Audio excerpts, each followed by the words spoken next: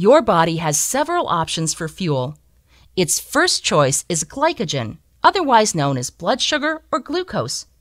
Glucose is absolutely necessary to keep your brain and nervous system operating.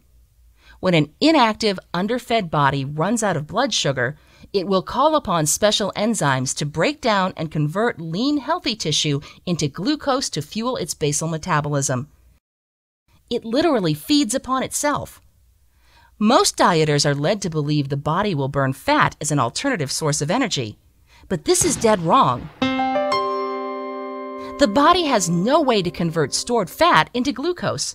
So as inactivity and underfeeding continues, the body will constantly convert lean, healthy tissue into glucose to feed the nervous system. In fact, if left unchecked, the body will continue to consume itself, including vital organs, blood, and even lung tissue. In the most extreme cases, the end result is death by starvation. This is exactly why all quick-fix weight loss programs are faulty in design. They lower your calorie intake below your BMR and create an extreme negative energy balance. By doing so, the weight you actually lose is healthy lean tissue and muscle mass.